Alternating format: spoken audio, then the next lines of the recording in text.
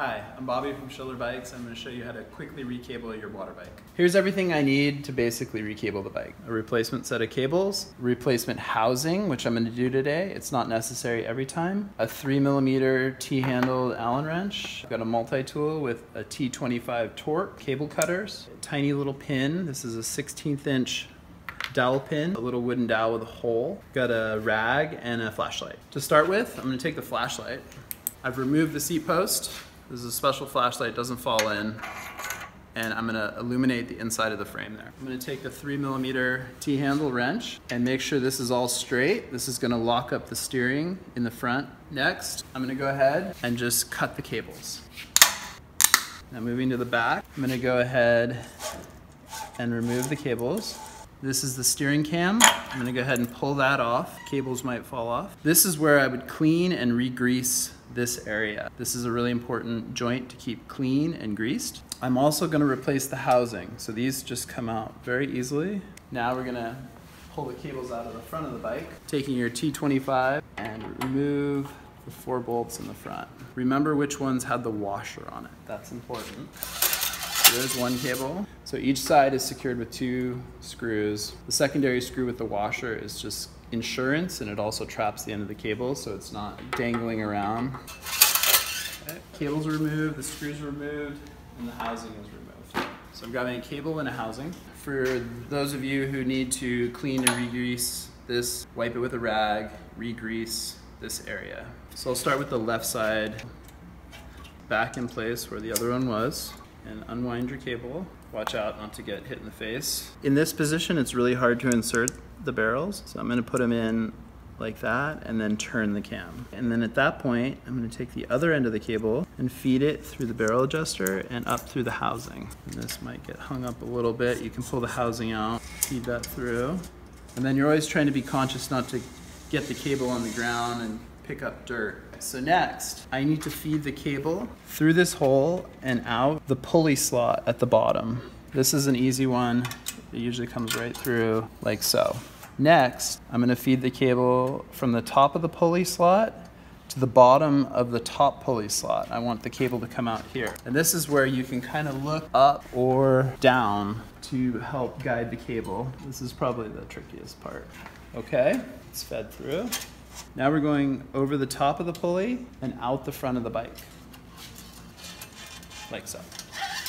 You're always making sure that the cable stays in the pulley groove. We jumped ahead and I recabled the right side of the bike. Now, if you look down here, we've got both cables on the cam. I'm gonna take the little pin and I'm gonna insert it in this tiny little hole and turn the cam until it drives all the way inside. Now the cam will not turn and it's locked straight. So I'm gonna put this down a little bit. Always keep in mind that each cable, left or right, will always stay on its respective side. So a left cable will always stay on the left side of the bike, right cable through the right side of the bike on those pulleys. Along the way, I'm gonna double check like this. The cable has come off the pulley. You gotta make sure that these are in the groove. And let's check the back. So these are good. You want your cable housing to be seated in these adjusters. This one is not. It's hung up. Get it lined up so it drops into the groove. This is where the flashlight really comes in handy, because looking into the frame here, I can tell that these cables are crossed. Okay, you always want the cable to stay on the right or left side of the bike. Okay, I'm gonna start with the right side cable. The right side cable is going to enter in the second groove.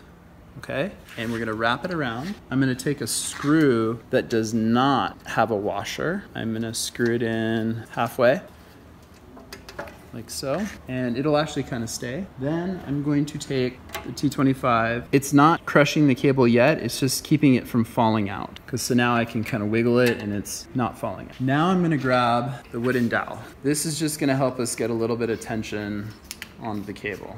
I'm wrapping it around. Careful of your eyes. You're gonna wanna wear eye protection during this. Okay, this gives me a way to pull on the cable. It's added tension to the right side. I'm checking all the pulley grooves that the cable is sitting properly. Now that it's pretty tight, I'm coming back to the screw and I'm gonna go ahead and snug that one down. Next, grab the cable cutters. You're gonna wanna cut the cable just past the next screw hole.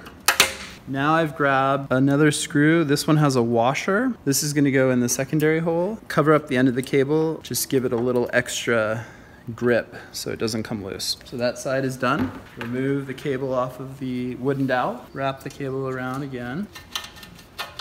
Left side of the bike, entering in the second groove from the top. Double check one more time that everything is in the proper groove, nothing's come out. Now I'm gonna grab a screw, no washer. First screw never has a washer. Screw it in little ways.